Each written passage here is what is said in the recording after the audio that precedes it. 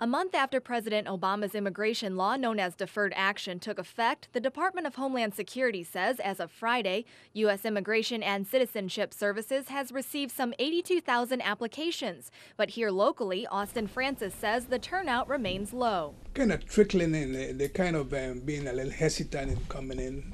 And one of the reasons, according to Francis, could be the 6-page application, which cost $465.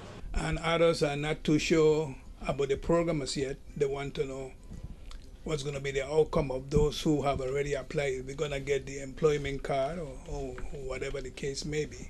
Yet others are concerned about the upcoming presidential election. If President Obama does not get re-elected, it's a possibility that this program could be kind of squashed.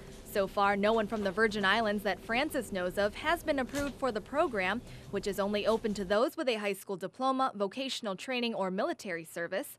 In addition, the applicant must show they entered the U.S. before turning 16, have lived in this country for 5 consecutive years, and do not have a criminal record. And it allows undocumented immigrants to apply for the temporary right to live and work openly in the U.S. without fear of deportation. And not only that, but they'll also get a chance to apply for their driver's license and the Social Security card. So it is a good benefit, a good program, and they should really jump on it and take advantage of it. Those approved will receive a 2-year employment card with options to renew for another 2 years. For News 2, I'm Erica Bivens.